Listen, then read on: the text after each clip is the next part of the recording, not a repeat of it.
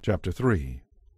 There is a time for everything, a season for every activity under heaven, a time to be born and a time to die, a time to plant and a time to harvest, a time to kill and a time to heal, a time to tear down and a time to rebuild, a time to cry and a time to laugh, a time to grieve and a time to dance, a time to scatter stones and a time to gather stones, a time to embrace and a time to turn away, a time to search and a time to lose, a time to keep and a time to throw away, a time to tear and a time to mend, a time to be quiet and a time to speak up, a time to love and a time to hate, a time for war and a time for peace.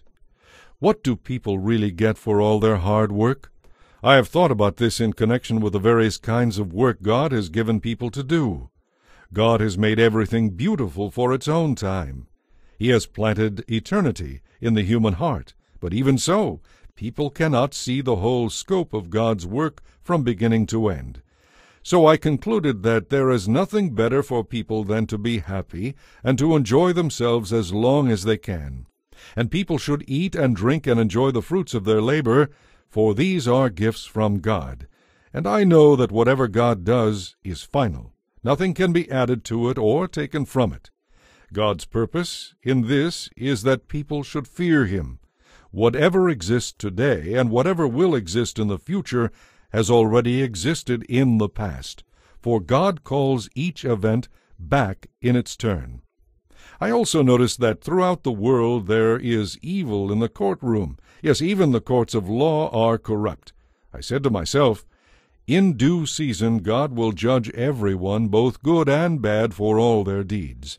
Then I realized that God allows people to continue in their sinful ways so He can test them. That way they can see for themselves that they are no better than animals. For humans and animals both breathe the same air, and both die.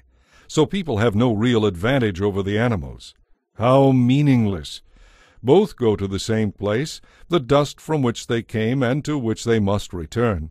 For who can prove that the human spirit goes upward and the spirit of animals goes downward into the earth? So I saw that there is nothing better for people than to be happy in their work. That is why they are here. No one will bring them back from death to enjoy life in the future.